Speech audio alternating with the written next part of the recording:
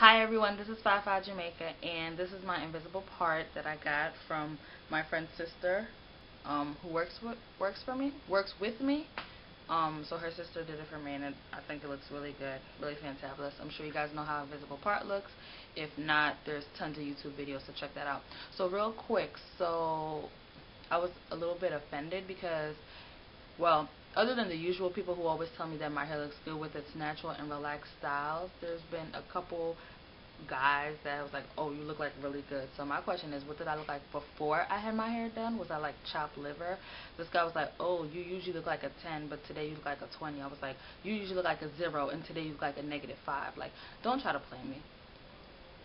But like I said, there's people who always compliment me on my hair, whether it's natural or whether I have a weave in or whatever. I got a blowout a couple days ago before I got my invisible part, and this guy was like, oh, you look really nice. This is the best hairstyle you've had in a long time since I've seen you. And he's talking about my blowout, and I was like, so you want me to like damage my hair so I could look cute for you? I was like, whatever.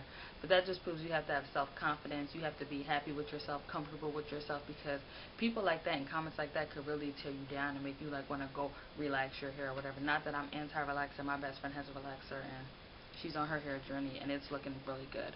But that was just my quick story. I was a little bit offended, but then I realized they're like immature. I mean, I graduated, I had my BS, and you're still in high school. You didn't even graduate yet. So, I mean, thanks for your opinion, but it really doesn't matter to me. I just want to share my story and share with you guys. So, just have confidence, believe in yourself, not feel yourself, but you know.